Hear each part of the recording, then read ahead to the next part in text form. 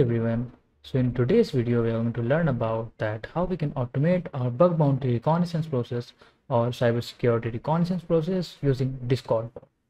So before going to this video, if you haven't checked out my previous video, then go ahead and check it out. The link will be given in the description, as well as you can see it on the right side of the screen. Also, for those who are new to our channel and haven't checked out our website yet, which is bepractical.tech, then let me tell you guys that we are missing a lot of things. Just go and type bepractical.tech in your browser and you will be redirected to this awesome website over here. As you can see, we have a lot of contents to offer related to cybersecurity as well as web development. As you can see, we have vHost enumeration, the art of using Google Docs, and so many things. And if you head over to the cybersecurity section, and if you head over to the labs, then you will see that we have all of labs currently based on account takeovers that can be used to increase your cybersecurity and bug bounty hunting skills, right? All of these labs are based on real world scenarios, and all of these labs are actually a logical bug related scenario. So you will understand how you can exploit a logical bug, right? So go ahead and test it out. The link is given in the description, as well as you can see it right here, right? And now with that being said, let's get started. So the very first thing that we need to do over here is we need to go to this particular GitHub repository, this one. Just hit enter, and as you can see here, we have this repository that I have created. Just copy this and open your Kali Linux machine and just clone it by typing git clone and paste it out, and this will clone this particular repo in your machine. Then go to this particular repository, and then we need to install few libraries over here. The first one is Discord webhook, right? And this is pretty much it. Only need to install this library and everything's gonna work fine, right? Once we have that, then we need to open our Discord. As you can see right here, I've already opened mine, so you need to open it as well. And then you need to open your burp suite as well. So let me just open it. Let me just click on next, start burp.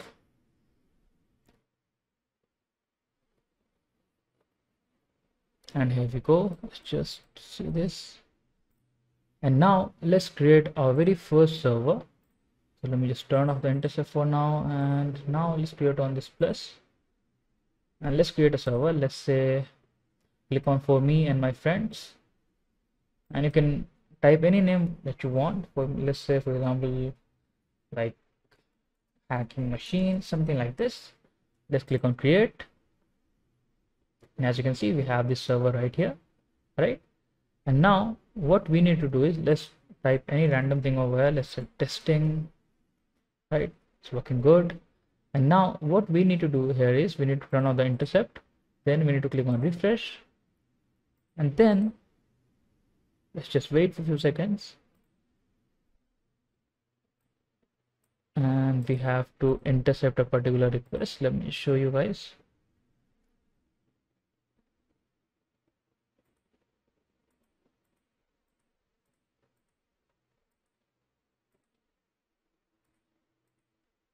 Yeah, this one, right? So this is the request that we need to capture. So first thing is to copy this request, copy the URL, and then you need to open this particular file. So using nano, type nano discord.py,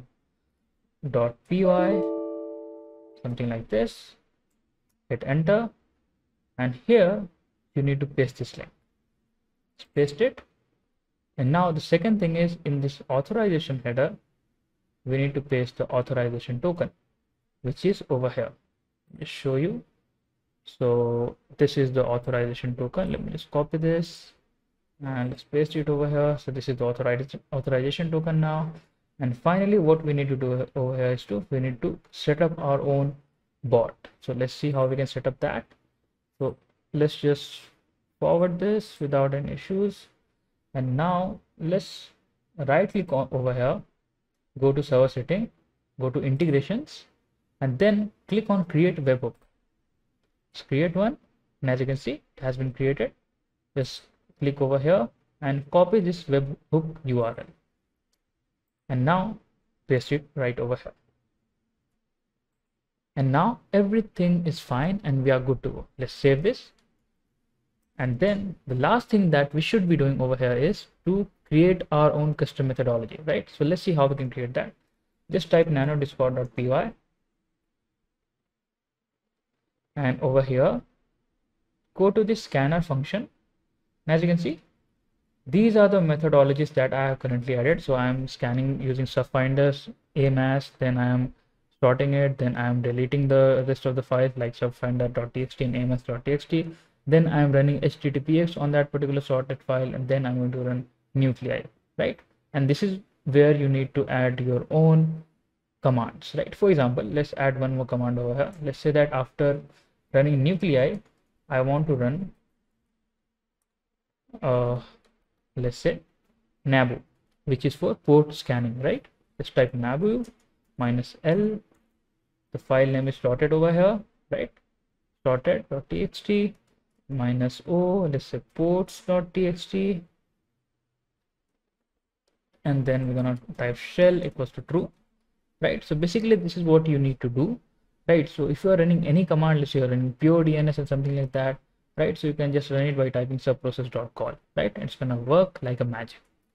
So once you have done that, let's save this, and then we need to execute this or run this particular program in the background, right? So that even if we shut down our computer or shut down our VPS, it will still gonna work, right? So we can do this by executing this discord.py inside a tmux.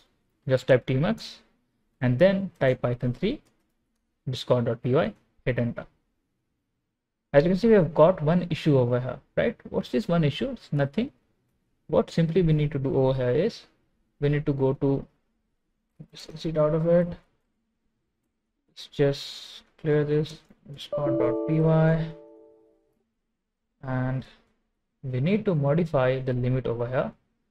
So the limit should be actually 10. Let's try to run this again. And as you can see, we're getting this error message split one index is out of range. Let's test it out. What is happening? So it's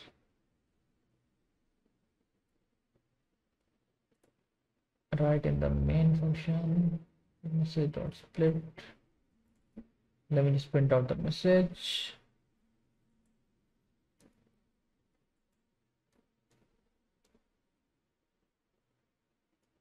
Yeah, no issues. So let me just fix it out. So it won't be happening when you're cloning it. So let me just fix it right over here. No problem. We can just fix it like this. Just comment it, and then we're gonna add a try block over here, and then this, and accept. Let's just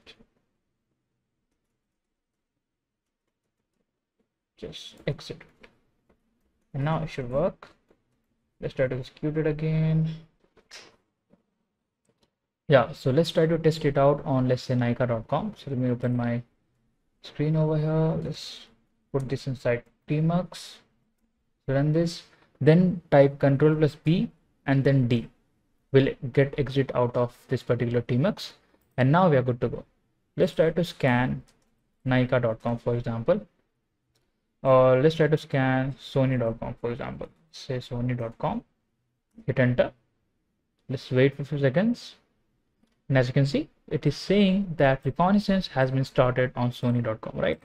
And if we type ls over here, we'll see that there is a folder created named Sony, and if we go to Sony, we'll see that nothing is happening right now. But if you type tmux, oh sorry, just exit it. If you type tmux attach, then we'll see that the enumeration, the subdomain enumeration has been started on Sony, right? So this is how you can automate the process of Reconnaissance using this Discord bot, right? So you can access this Discord bot using your Android device, your Mac, your iPhone, anything you like, right? So make sure to use the Discord bot in your virtual private server so that you can access it from anywhere without continuously turning on your computer. right? So this is how you can do this. If you have any doubts, if you have any issues, then feel free to let me know your doubts or issues in the comment section. Also, do join our Telegram channel if you want to stay updated with the latest trends and technologies going under cybersecurity as well as web development. And for those who like the way I teach, then I am currently running 2 courses. The first one is Bug Bounty, the ultimate guide to hunt's account takeover, wherein you're going to learn that how hackers can actually dive deep into the application to find those vulnerabilities that can result in account takeover. And the second course is Hacking Windows with Python, wherein you're going to learn that how hackers create their own custom malwares that can be bypassable by any antivirus till now, that can execute system commands, upload and download files, and do a bunch of cool stuff. So if you are interested, then definitely go ahead and check it out. The link is given in the description. And with that being said, keep learning and thanks for watching.